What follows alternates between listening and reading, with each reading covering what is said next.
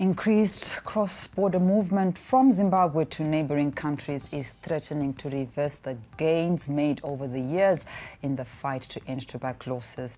The country is losing most patients when they migrate to South Africa and other neighboring countries and default on treatment. Speaking during a capacity-building tuberculosis stakeholders meeting on community-led monitoring in the capital, programmers highlighted the illegal immigration is threatening the country's TB response. We'll get more in the following report. In the absence of a uniform treatment package within the Southern African development community, there is likely to be disruptions once there is movement before a patient completes treatment. This has in most cases resulted in death as tuberculosis remains a public health emergency. In general, cross-border movement is attributed to about 10% mortality. So in terms of mortality, I think let me start with mortality because that is the bigger issue, having people dying of TB. So the challenge is because people come in, they are put on treatment, and when they feel a bit better, they go back to South Africa, they go back to Botswana, and then when they are not feeling well, they then come here, and then death then occurs in Zimbabwe. So we then end up having that big mortality. But that gap is caused because of the cross-border migration. With at least 4,000 lives lost each day globally, ensuring treatment adherence is critical for Zimbabwe. The country is already engaging other SADC countries to ensure there is a uniform treatment in the face of this challenge. Most importantly, the Global Fund TB in Minds in Southern Africa is engaged in a cross-border referral system, and the Ministry of Health has been pivotal around ensuring that that works across SADC. And that is not only working in Zimbabwe, but it's across SADC. And as that cross-border referral system is being put in place and is being operationalized, it will curtail the challenges around this huge burden. But most importantly, SADC, under the TB in Minds in Southern Africa program, they are also engaging in ensuring that they standardize the regimen, such that if you then get onto treatment in Zimbabwe, you then can continue to be on the same regimen in South Africa and Botswana or across SADC.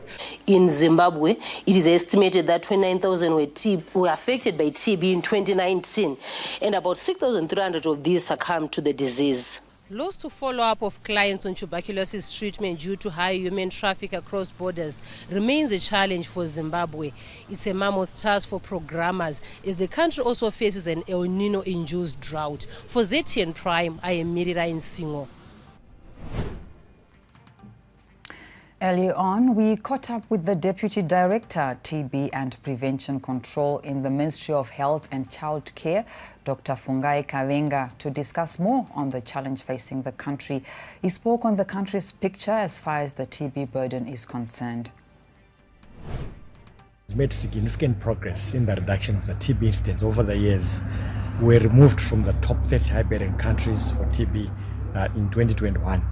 However, we still have a significant case detection gap where about 40% of the estimated TB cases go undetected. The main challenges include high levels of TB-related stigma and discrimination,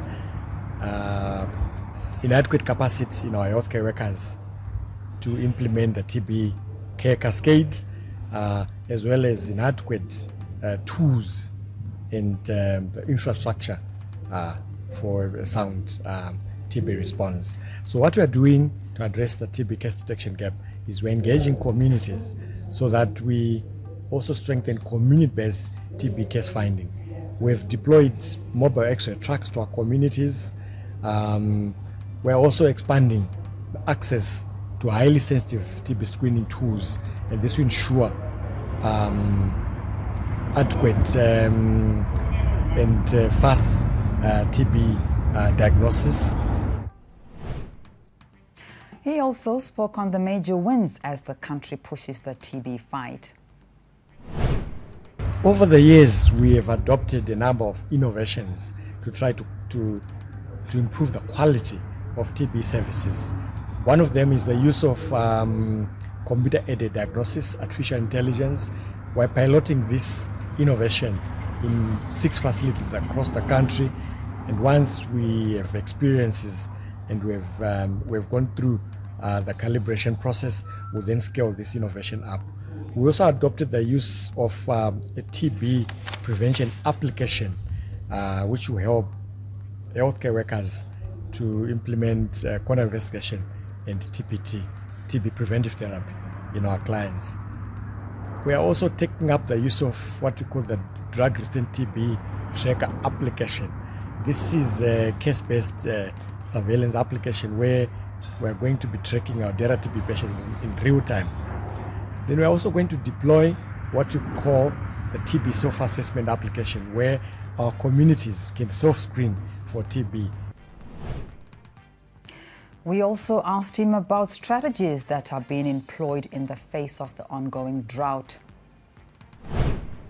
We know that 80% of our TB patients face catastrophic costs due to TB.